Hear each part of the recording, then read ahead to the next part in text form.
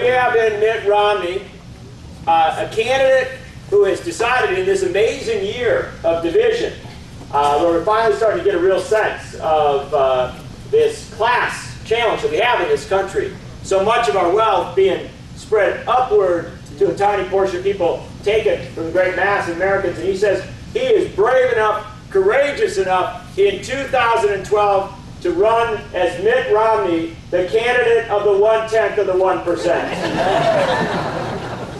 And people keep saying to me on television, they say, why isn't Mitt Romney doing better? You know, why aren't people just rushing to back this man for president?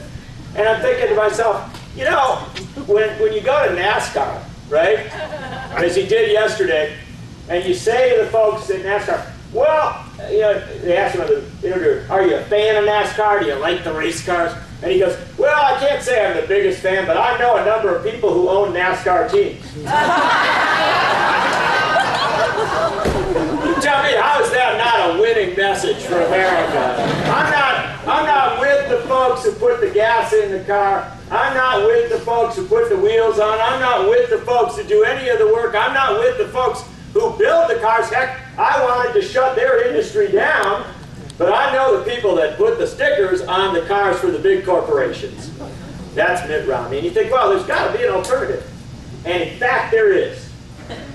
You know, I think in this year, you know, it's a funny thing in 2012, because, you know, there's a lot of twos in it, but it's very hard to mess that up, right? I mean, that's 2012, 2002, 2021, you know, you mix those numbers up. But somehow Rick Santorum mixed it up to think it's 10-22, something like that, 10-2-2-2. You know, because he is running, and somebody asked me the other day, said, are you trying to impose your will on the American people? I said, no, I would never do that. And who would have thought that? By saying to women in the year 2012, you can't use contraception.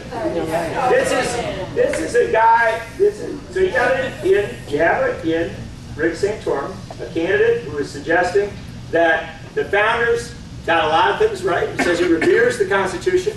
They only got one thing right, or one thing wrong, that wall of separation between church and state. And here's Rick Santorum coming to knock it down. And in Michigan, and Rick Santorum, he hasn't come down here to Arizona quite enough, but up in Michigan, he's got a call going out to all the folks today. The call is saying Democrats should cross over and vote for Rick Santorum just to mess with Mitt Romney. They actually say this ad is paid for by hard-working Democrats who support Rick Santorum. Well, first off, I'd like to meet that. But secondly, here's a strategic tip for Rick Santorum. On the day that you are putting a call on the phones saying that you want hardworking Democrats, working class folks, a lot of them from Catholic backgrounds, a lot of them from, you know, real blue collar backgrounds, you might not want to say in that same period of time that the mention of John Kennedy's name makes you want to puke, as Rick Santorum did yesterday. So you just keep working yourself through these candidates, and you finally end up, you know, you say, well, Newt Gingrich must have something to offer us. And you say that, you know, Mitt Romney is running with the goal of raising the standard of living for the 1/10 of 1%. Rick Santorum is running to make us a theocracy. And Newt Gingrich is running to find his fourth wife. Touring the country.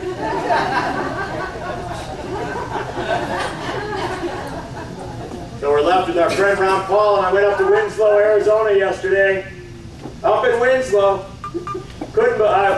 I said, I'm looking to try to find some evidence of this presidential campaign in Arizona. They're all obsessed with Michigan. They're not really spending a lot of time in Arizona. But as we pulled into Winslow, I saw an abandoned gas station with a for sale sign on one side, and on the door of the gas station, someone had painted Ron Paul for president. And I thought to myself, you know, I don't know how excited I am about Ron Paul, but I did like the fact that they put, what is it, best that I could tell, the only one in Winslow, a giant peace symbol next to his name. And I thought to myself, you know, at the end of the day, when you've got a Republican field that's reduced to Romney, Santorum, Newt Gingrich, and the best thing you can say about him is he's got a peace symbol in Winslow. It is probably time for us to be talking about something other than the Republican primary and the Republican